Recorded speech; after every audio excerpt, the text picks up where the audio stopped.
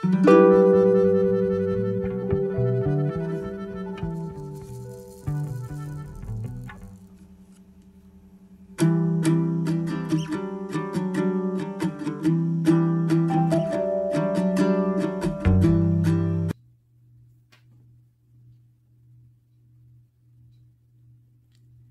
guys, welcome back to the channel. So today, obviously, we are going to be doing some soap making. And what you see here is I am mixing up some leftover dried flower petals that we have remaining from the summer garden.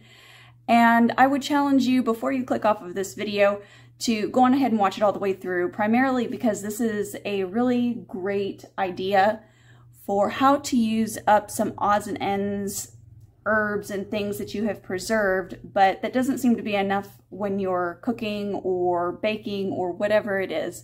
My challenge to you is to go on ahead and save it, put it in a separate bowl somewhere, in a jar, and add other things to it that you think might smell good together, because you can save things like this and put it into a soap and make something really, really wonderful with just some leftovers from around your homestead.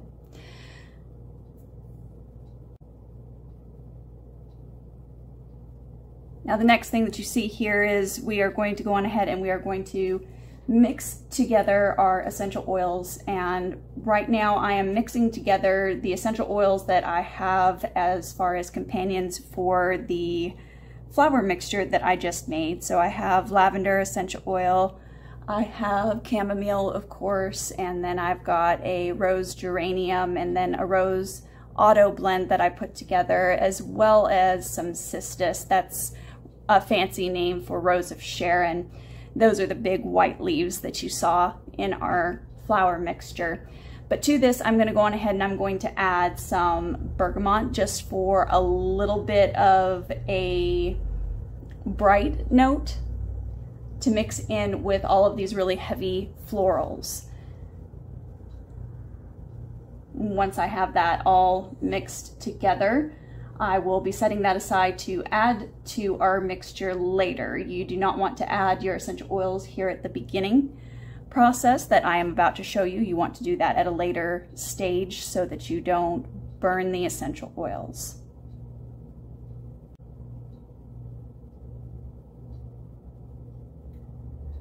Okay, so let's go on ahead and work on our oil base. So I am doing what I have just termed as our Homestead soap. And our Homestead soap base is a base of tallow, olive oil, and usually a little bit of goat's milk. Now, depending upon where you live, it may be difficult for you to find goat's milk, especially in the raw milk form. I know it has become very difficult and challenging for us to find that here in our area. So what I have done is I have purchased an organic powdered goat's milk that I will be adding at the end. We don't want to add it here because we don't want to scald that. If you scald it, trust me, it's going to stink more than it already does, and that's not something that you want to mess with. And you also don't want to have to worry about any waste.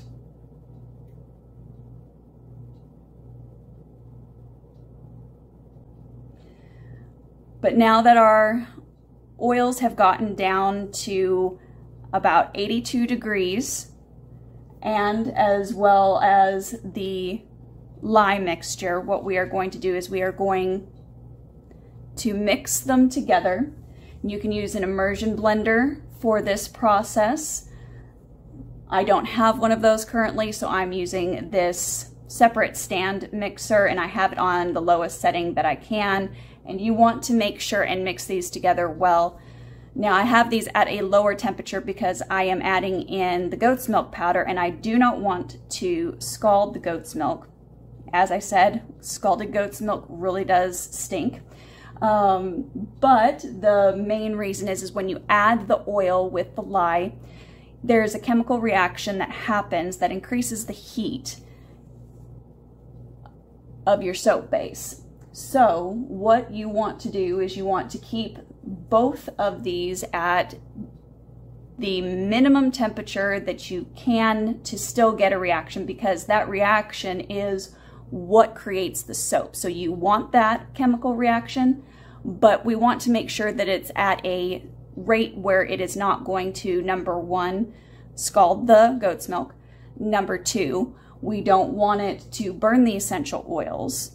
Number three, we also don't want it to potentially degrade any herbal additives that we are putting in, be that a organic clay, or if you are adding in dried herbs to your mixture, you want to make sure that you don't have too high of a temperature. So that is why you saw me mixing a little bit longer before adding in the powders and then the essential oils. Okay, so I already have set up here our molds, as you can see, and I have them on a cutting board primarily because with this type of a soap, you're going to need to make sure and get any potential air bubbles out of the soap. You will also need either a sheet of parchment paper, wax paper, whatever you have on hand. You need something between the soap and the towel that you are going to put on, because the lye is still technically active in the soap as you are pouring it in, and in this state it can eat through the towel. So we don't want you destroying any towels in the making of your soap, so go on ahead and take that precaution. Also, it will be helpful when you go to add in the flowers, as I am going to be showing you here. So the flour mixture, as you can see, I'm just going on ahead and I am sprinkling into the bottom, and I obviously am wearing safety gear. I have gloves on, and I am pushing the flower petals into the soap, because if you just sprinkle them on top and don't pat them in or make sure that they are touching the soap, they're just going to end up falling off when you go to pop them out of the mold, and that's not what we want to happen.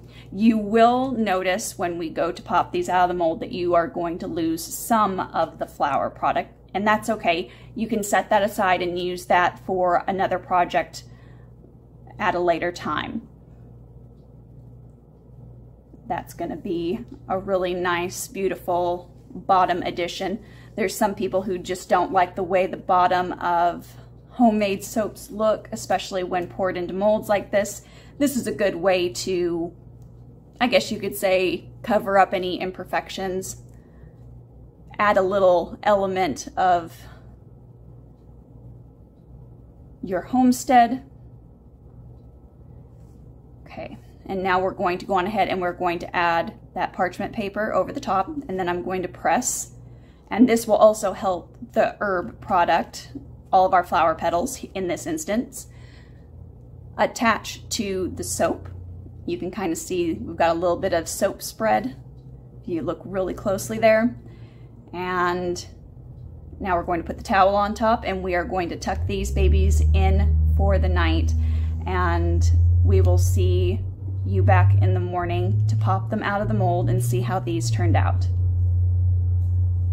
You do not want to leave your soaps in the mold above, well, 48 hours is about the maximum that you want to leave your soap in if you can help it. So go on ahead and pop them out. You can see those turned out rather lovely.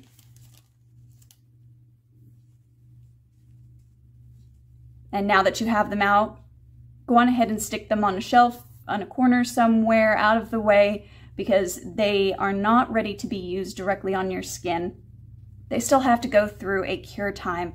This helps finish evaporating out the last of the lye solution and bringing it down to a skin-safe level.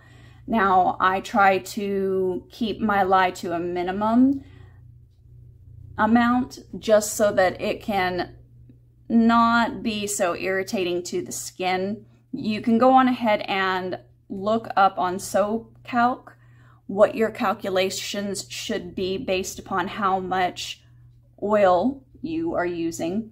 So that'll be down in the description below. I'll put that there so it's easy for you to find. And it's really easy. You can just put in what oils you are using, how much you would like to use them at, and then it'll calculate everything right down to the lye for you. So we're going to put these on racks, and we will just be setting these aside. And I like to leave mine for no less than 3 weeks. You can leave them for up to 6, and that is really the optimal, and that's usually what I shoot for. So when I'm making soaps, I'm making them at the minimum a month and a half in advance before I need them. Now, on the flip side, if you are doing something along the lines of a hand milled or triple milled soap, you wouldn't need to let it sit as long because you've cooked it back down. And that cooking process has allowed the rest of the lye to evaporate out in that instance.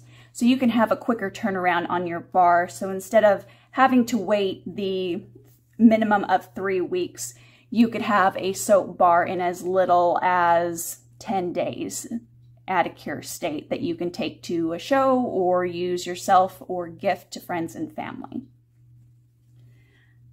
But this is all that I've got for you today. I hope you enjoyed this video, and I hope it maybe inspired you to use what you have and make something beautiful for yourself, for your friends, for your family, and to enjoy the garden in a different way, especially during this time of the year where we can't necessarily be out in the garden the way that we would like to. This is a good way to remember what came from the garden the year before and to just use it and be grateful for what we have been given.